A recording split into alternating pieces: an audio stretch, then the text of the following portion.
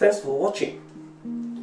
I've seen many kayak being converted into sailboat, but I haven't seen any video about converting a foldable kayak into sailboat. Modifying a foldable kayak in a sailboat faces different challenges, and I'm going to share my experience in this video. I did a modification last month in September.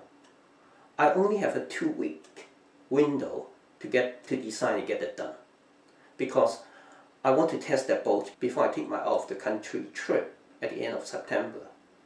Besides, the weather this year seems to be getting colder much sooner. The day I test the boat was not perfect.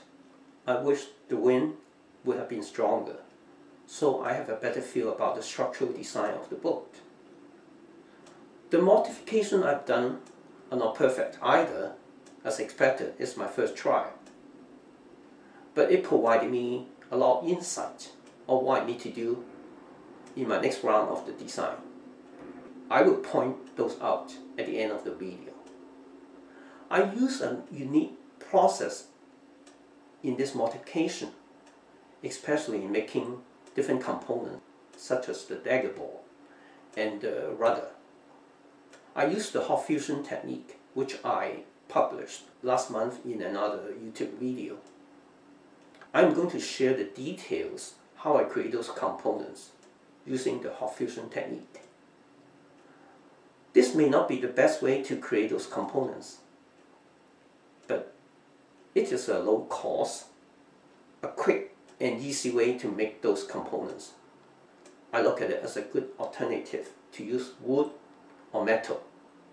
Then again, I'm not trying to create a best-in-class sailboat either. I just want to create a boat that I can sail and have fun.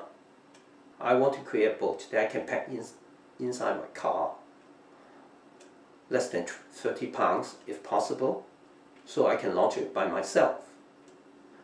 And also, to build a complete boat, I want to use only between 16 to 20 hours. Of course, I can make fancy and spend a lot more time. And I don't want to spend more than $150 to build a boat. And of course, it has to behave like a sailboat. That means I can sail upwind. And I also want to be able to paddle like a kayak, because if there's no wind, I can still paddle back ashore. Don't expect the performance of this boat as good as a fiberglass kayak or wooden kayak, because of limitation of the design which I have to forward. This video is to share my experience, learning, and mistakes I made. I hope it will inspire you to build a better boat. Let's take a look at what I've done.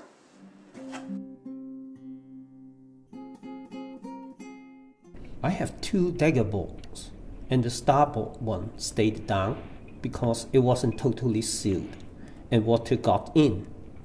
This turned out to be a good thing. The port side flowed up and basically is useless. There are different ways to fix that. The simplest way is not to seal the daggerboard watertight.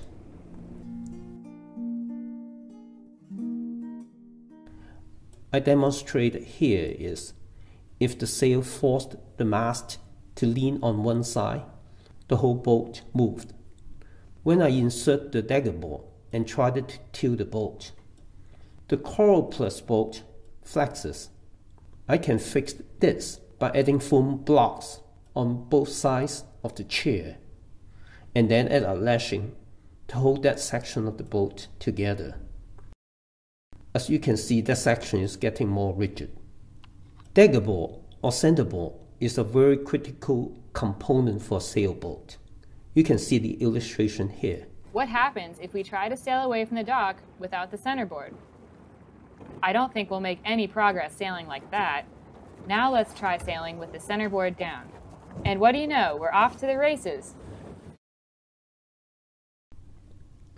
I used a 1/2-inch PVC pipe to strengthen the daggerboard. I heat up one end of the pipe and then I flatten it. Once I place the pipe inside the folded coral plus sheet, the pipe will not come loose easily. I recycled the old coroplast, and this sheet is about 36 inches long, 14 inches wide. I folded it into 36 inches by 7 inches wide daggerboard. I started the fusion process by heating up the corner of the folded coroplast sheet. Bit by bit, I applied heat, so the surface of the coroplast melted, and then I pressed them together. Please allow time for the surface to cool and fuse it together. I created a pocket and inserted the PVC pipe and then closed the pocket using the same heat fusion process. It took 14 minutes to make a board. And the process is faster than using wood because I don't have to paint the board. Besides, it's lighter than using wood. Similarly, I fused the two coroplast sheets together to create a rectangular sheet.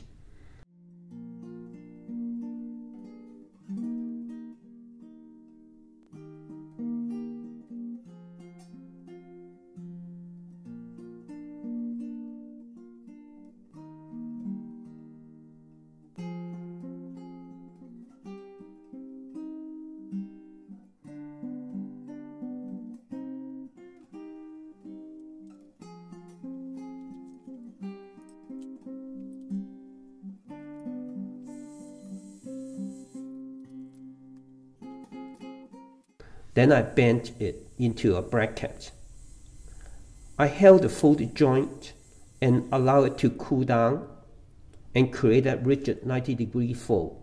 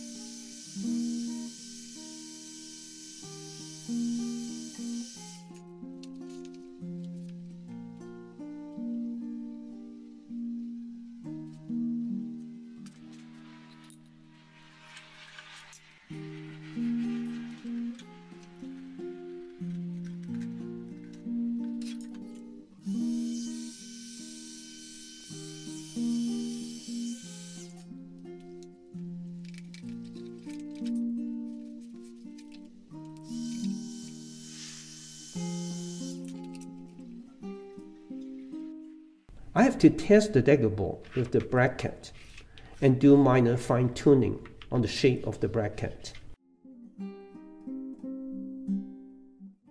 This is like welding the bracket onto the side of the boat. I heat the surface on the bracket to a point that the coroplast started to melt, and at the same time I warm up the surface on the side of the boat so that when I press them together, they can be fused together. In my next video, I will talk about how I make the mast and also the base for the mast. If you find this video interesting or helpful, please give me feedback. I appreciate if you subscribe to my channel too. Thanks for watching.